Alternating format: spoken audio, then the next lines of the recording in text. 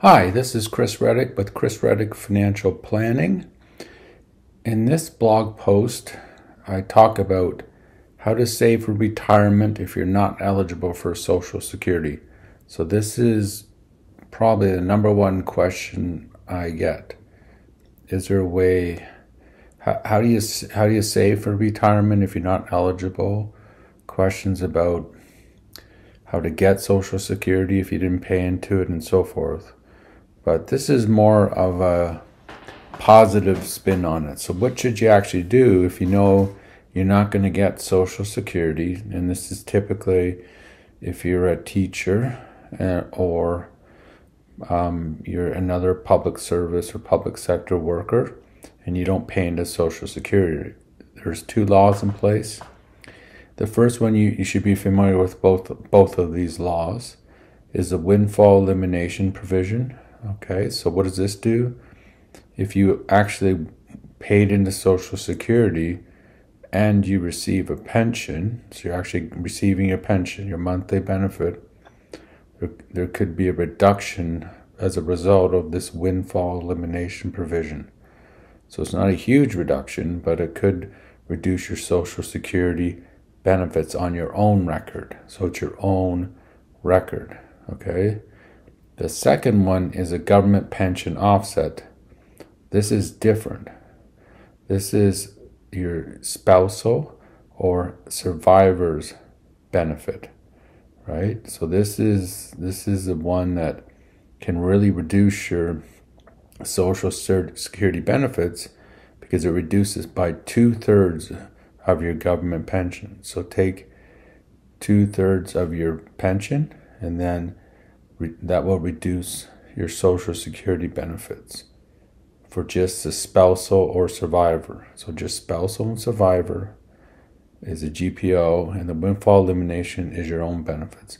So try not to confuse both of them. So if you worked and you paid into Social Security and you have the 40 credits, then you'll get some Social Security, but it might be reduced by the WEP if you work less than 30 years and paid into Social Security.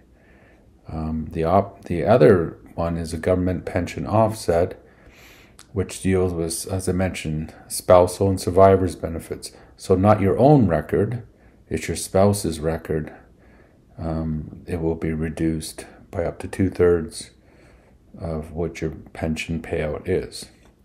All right, so what are you missing out on? Well, if you, in 2023, an average Social Security benefit was about $1,800. Okay, so you're missing out on that. And then you would typically contribute 6.2% towards Social Security if you're paying into it. So what do? Well, take that 6.2% and then save in other retirement vehicles. And I'll talk about 8 strategies for saving for retirement without Social Security.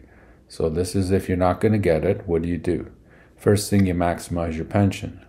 So you try to work as many years as possible, get the maximum benefit, have higher salaries, and so forth, which increases your monthly benefit.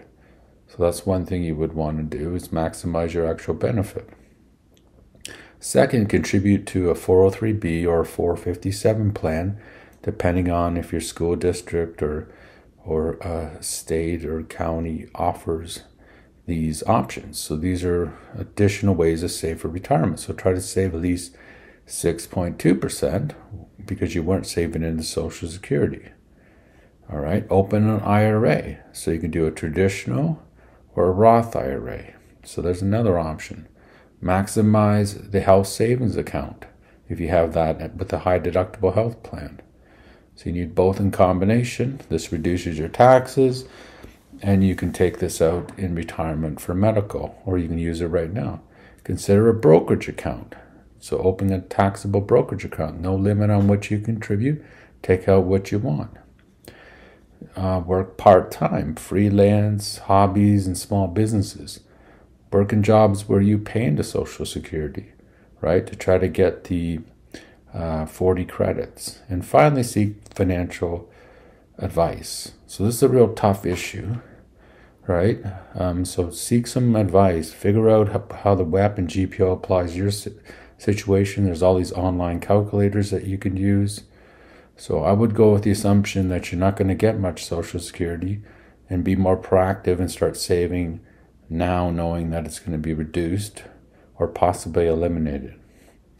Okay, if I could be of service on Social Security and retirement, please reach out on the contact page below. Have a great day.